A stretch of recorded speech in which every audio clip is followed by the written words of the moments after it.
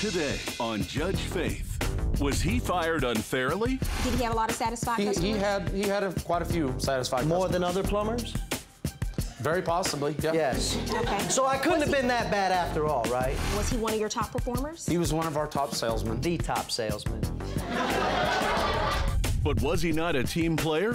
He caused strife with my other employees. He refused to do things my way. In fact, he blatantly said, I'm not gonna do it like that. Like what? What did I do that you Sir, didn't... you're kind of demonstrating what he's saying right apologize. now. You do know that, right?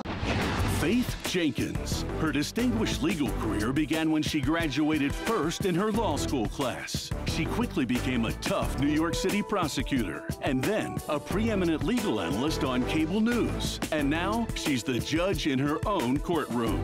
Her cases are real, and her rulings are final. She is Judge Faith. Plaintiff Stephen Douglas says his former boss deducted wages from his paycheck without cause and then fired him for no reason. He is suing for loss of wages. Defendant Michael Jordan claims the plaintiff was extremely hard to work with and wanted to run the show. He's countersuing for the value of stolen parts. Remain seated and come to order. Court is now in session. The Honorable Judge Faith Jenkins presiding. Your Honor, in this case, we have Douglas versus Jordan. Thank you, Barbara. Stephen Douglas. Yes, ma'am. You are suing the defendant, Michael Jordan, for...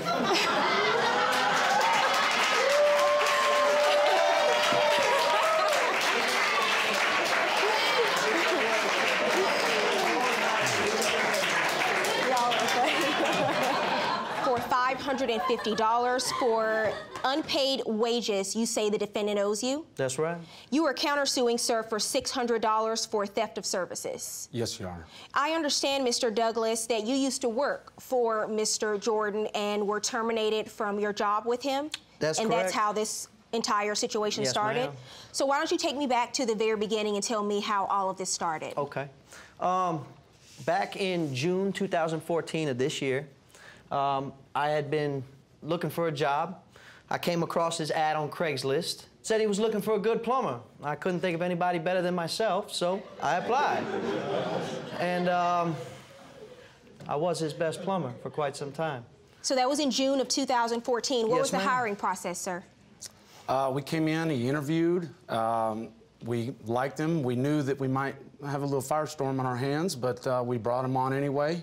What do you mean by you thought you might have a firestorm on your hands? Well, Mr. Douglas has quite the personality.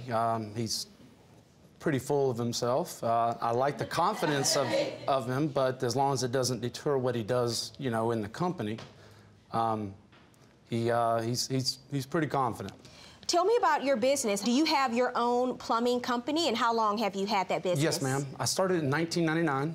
It's something that I've given my blood, sweat, and tears for. And, you know, my biggest issue with Stephen is, you know, him wanting to come in and make big changes and tell me basically how I'm going to run my business. It's just not going to happen. Okay. How long have you been a plumber, sir? About 15 years. And did you have any special training and education to become a plumber? What I specialize in majority is sales. I go into a person's house, they got a bad toilet. When I walk out, they've got a new water heater, new sinks, new tubs, new everything. That's my job. By me doing that, that's how he gets paid. Was he good at his job? He's very good at sales, and it takes a lot of confidence to be good at sales, which he's very good at. And ask him how many satisfied customers called in and gave thumbs up. Did he have a lot of satisfied customers? He had quite a few satisfied customers. More than other plumbers?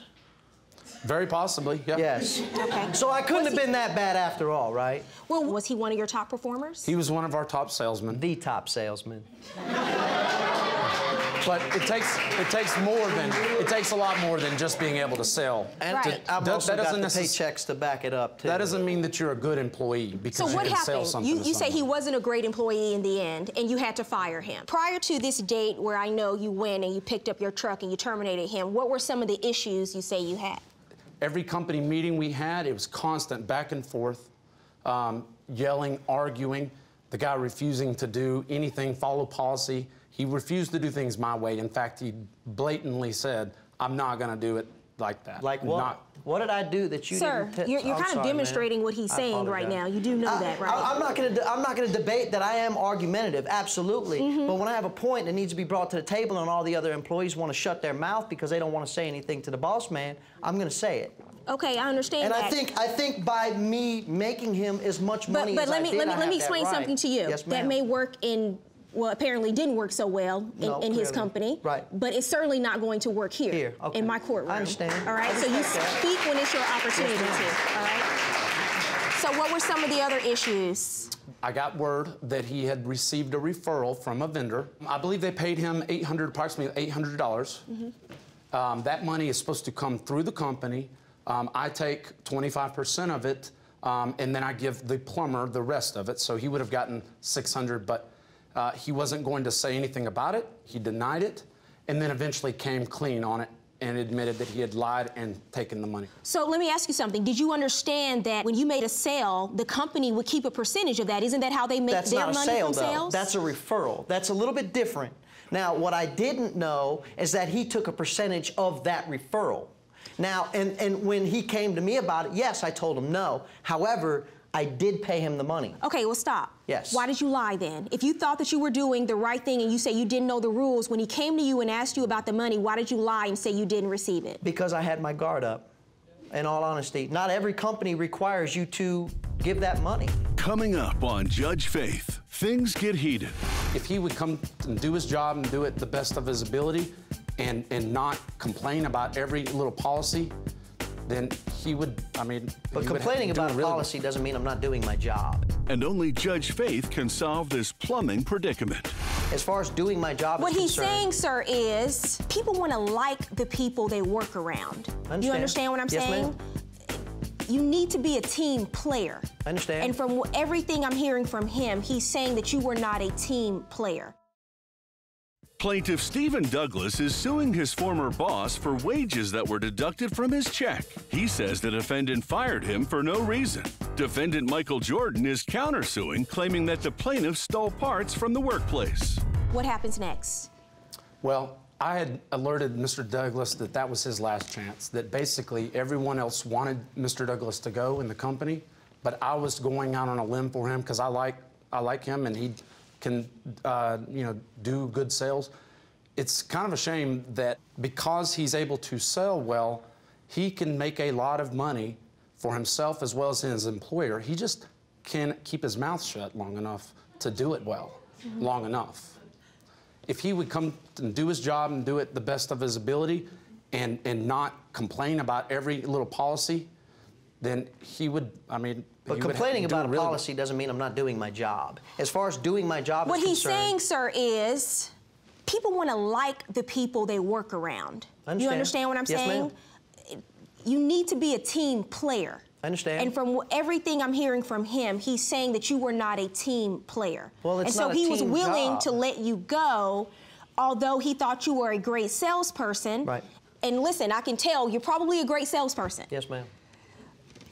But he was willing to let you go because that wasn't worth keeping you around because of the other issues he had with your attitude. Understand. So you end up terminating him 3 months after you fire him. You're suing because you say that you did not get your last paycheck. That's correct. Okay, so why don't you tell me what happened? Okay. I look out my window to see my truck drive off. Just drive off. Is that the company truck? Yes, ma'am. So every plumber has a company truck? Yes, ma'am. They go home, they take their plumbing trucks home. I see my truck drive off, my tools, mind you, I have thousands of tools in this truck. He drives around the street, parks in the middle of the street, and I asked him what's going on. He told me I was fired. I said, fine. I asked him if he could... Really? That was your reaction? Fine? Yeah, well, I knew it was coming anyways, because his under-supervisor didn't like me. Just didn't like me. And he can't run the business because he's busy being drunk all the time. So, wow.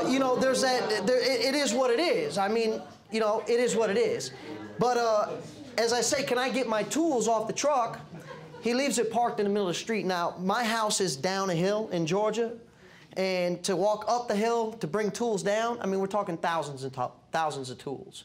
Carried them all down, took me about an hour and a half, and then he drove off. And then I get a note with a paycheck with $0, saying that your pay for your commission after taxes is $564.21. By the way, we're taking $564.21. And what was the reason they gave you? Well, the reason that he gave me was simply because this inventory sheet that he gave me, that I signed the day I got hired, he's saying that there are things missing. From the truck? Correct. Because that's the inventory sheet from the truck? Correct. Okay. Tell me what happened, sir. So our manager goes and picks up the truck the day that we knew that we were letting him go. We take Was it there out. a final straw? Something happened that day? Absolutely. Okay. No, it was the Friday before. This was on a Monday. The Friday before, he was scheduled to work on Saturday morning. We have one technician working on Saturday. I get a text message in the middle of the night at 4:30 in the morning. I don't know what he was doing at 4:30 in the morning. Sounded to me like he was drunk himself and didn't want to come into work the next day. Possibly. His text message says, "I'm not feeling well, not going to be into work. My phone is off. Basically, do not call me. I'm not doing anything for you tomorrow." Did you send that message? Indeed, I did. However... No. Hold on. 4:30 in the morning? Right, What time was he scheduled to be at work, sir? At 7 a.m. in the morning. Hold on, but what he's not telling you is 2 weeks prior to that, I had worked a shift for a guy so he could take off. Now, I had texted that guy and said, "Hey, dude, you owe me one. I'm not coming in tomorrow. Make it happen." And then I sent one to him.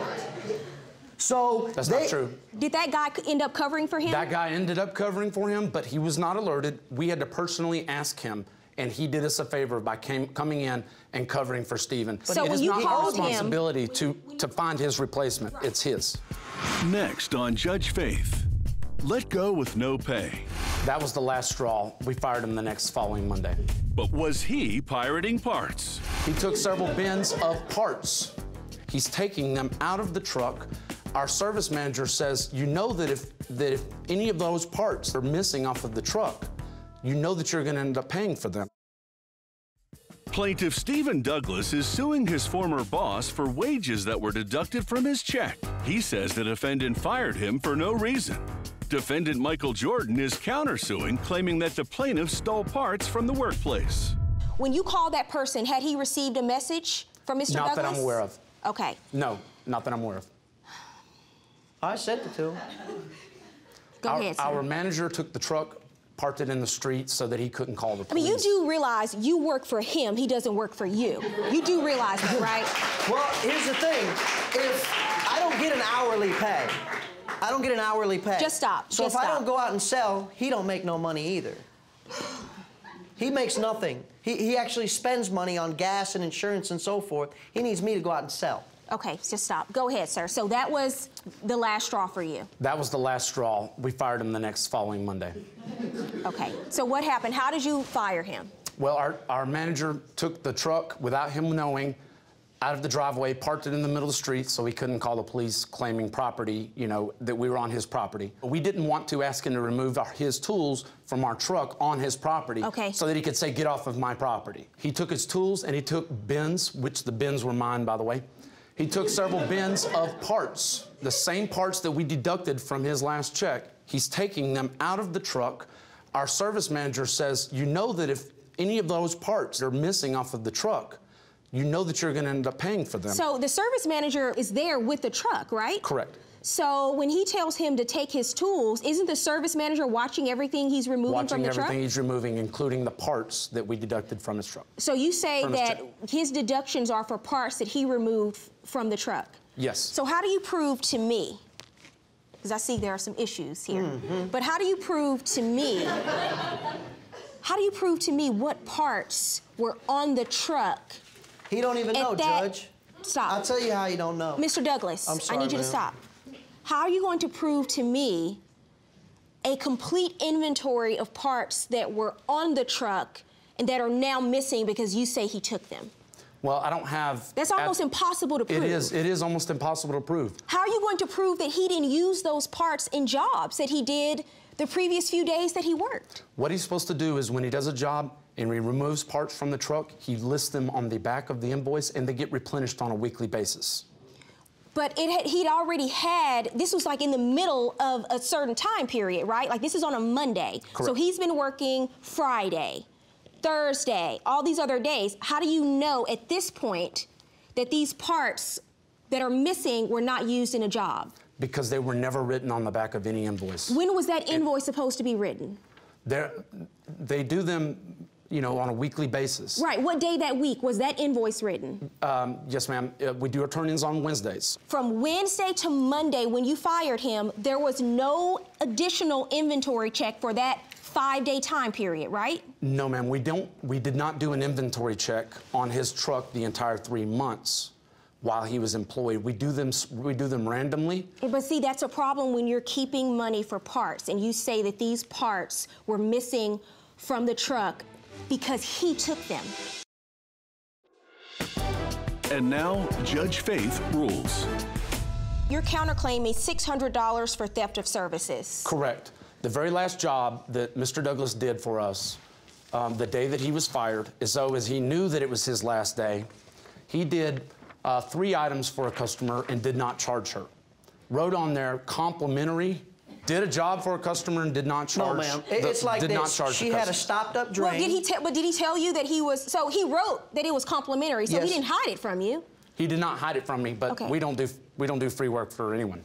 Why did you do the work for free? There was no material used, none. It was a strictly labor job. When I knocked on this lady's door and I saw her sitting and she told me come in because she can't walk and she's 80 years old and all she has is a stopped-up sink that I took a plunger to like this twice and cleared it, I didn't feel the need to charge this woman $600 for service because I didn't feel that it was necessary. I felt that this woman could use a free handout. I mean, I don't do it all the time, obviously. I mean, I make $15,000 a week for this guy. Okay, I've heard enough.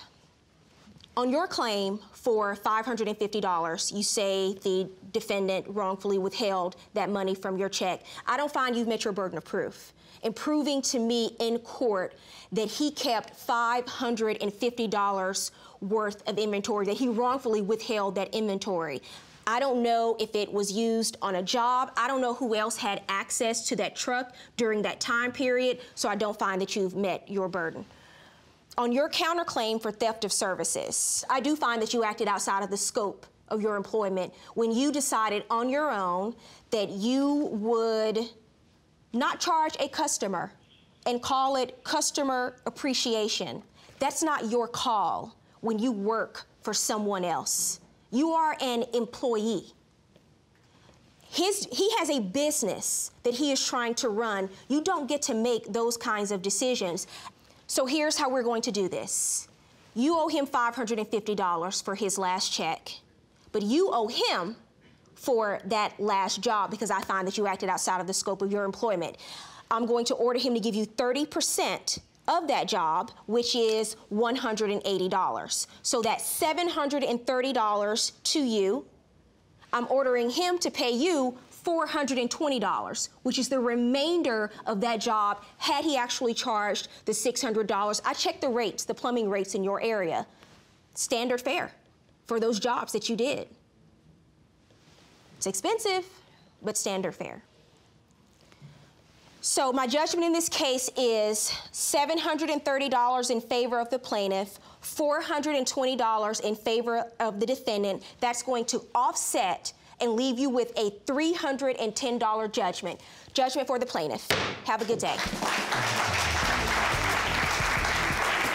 If you or someone you know has a dispute, don't take the law into your own hands. Let Judge Faith rule on it for you.